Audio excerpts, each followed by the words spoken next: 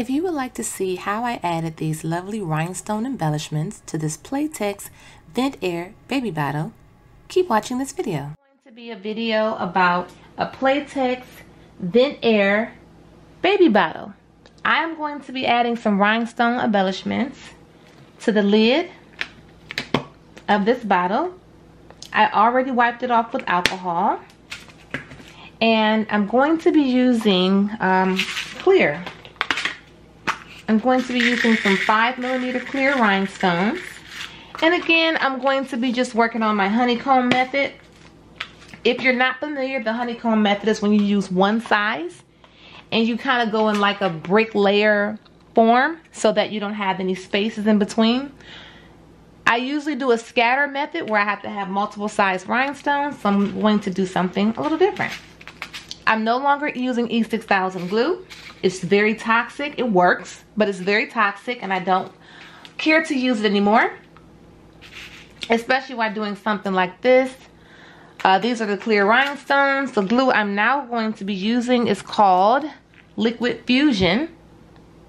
Now, it's non-toxic, there's no odor, but it is 3 times more the cost than E6000.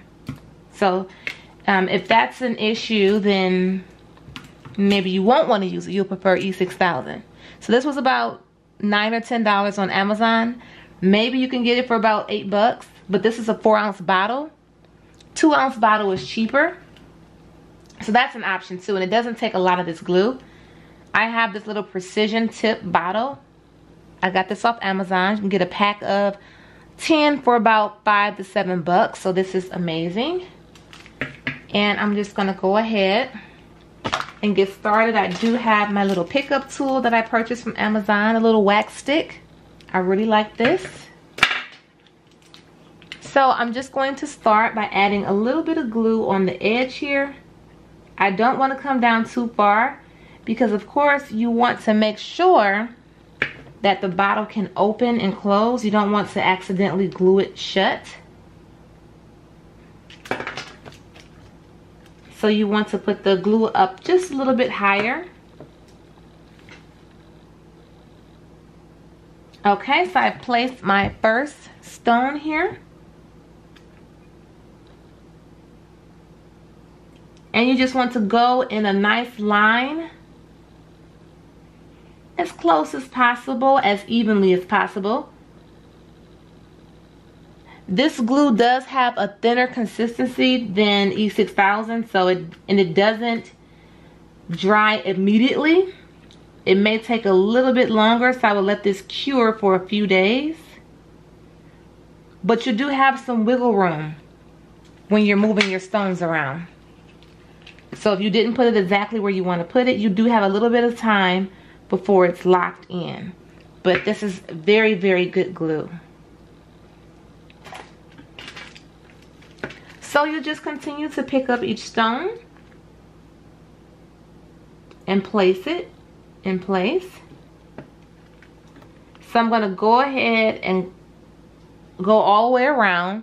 I'll come back and show you guys how I'm going to do my second layer, because that's when I'm going to kind of go in between the first rhinestones on the first layer. Okay, so I did my first row. And I did have a little space. Now, if you have space and you can't fit one in between, I did cheat here. I did put 2 little 3mm right there just because. But you could just space them out. Go back and just space them and just make it look, you know, good. But I'm going to go ahead and start here with the honeycomb method. So I'm just going to place my stone right in between these two, so it kind of looks like a triangle.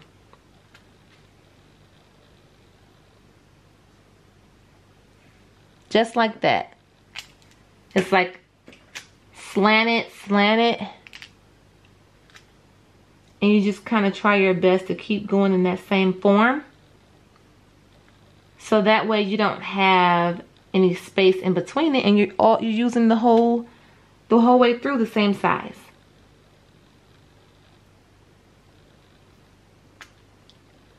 So you just keep doing that.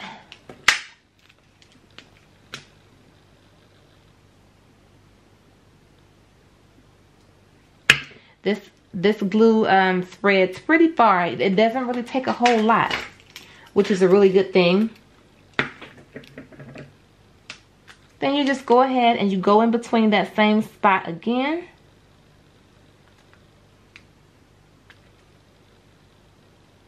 And then you just keep going.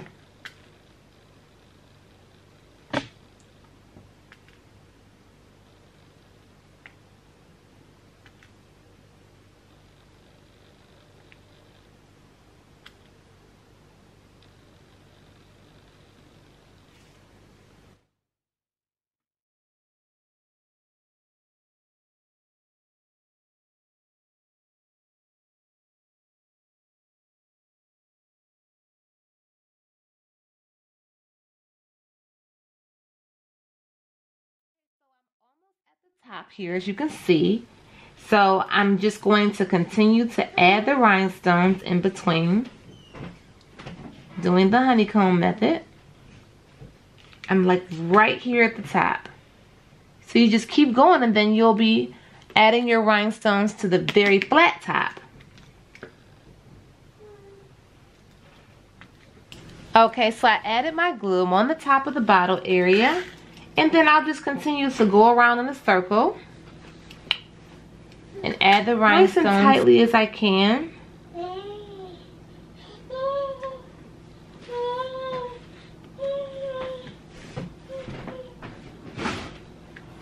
Until you reach the center.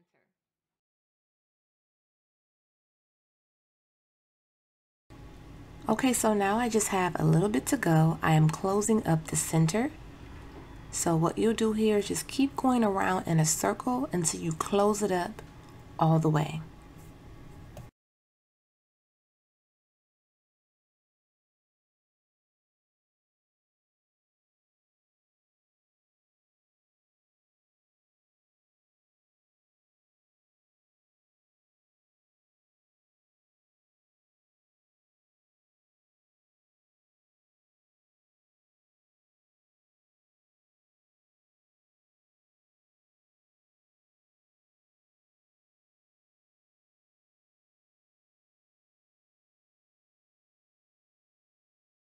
Okay, the center is closed. What you see me doing is adding a little bit. There was a little side space there, so I'm just trying to close in that gap, but it's pretty much finished.